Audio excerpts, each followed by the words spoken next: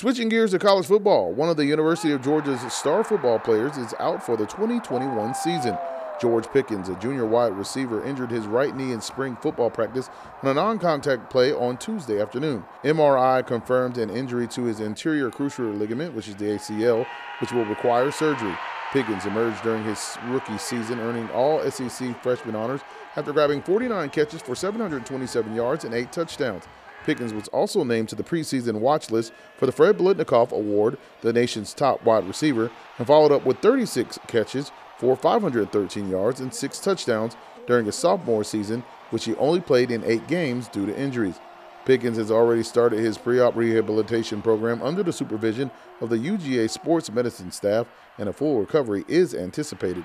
Head coach Kirby Smart is quoted, "The good news is that the MRI showed it to be an isolated injury with no other structures involved.